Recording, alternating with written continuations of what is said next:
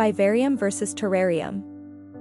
A vivarium is a closed ecosystem where plants and animals live in harmony under controlled conditions.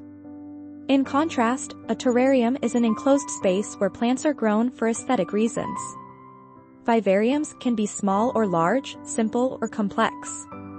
They can be used to study plant and animal behavior, to grow rare or delicate plants, or to create a miniature ecosystem.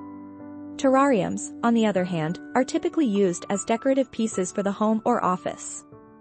While both vivariums and terrariums can be beautiful additions to your space, it's important to understand the difference between the two before deciding which is right for you. Vivariums are typically larger than terrariums and are designed to support a variety of plant and animal life. In order to create a balanced ecosystem, vivariums must be carefully planned and monitored. Terrariums, on the other hand, are much simpler in design and can be created with little more than a few plants and some soil. Vivariums are typically used for scientific or educational purposes, while terrariums are primarily used for decoration. However, there is some overlap between the two. Many people choose to create vivariums that are also aesthetically pleasing. If you're considering adding a vivarium or terrarium to your home or office, it's important to understand the difference between the two. With a little bit of research, you can decide which is right for you.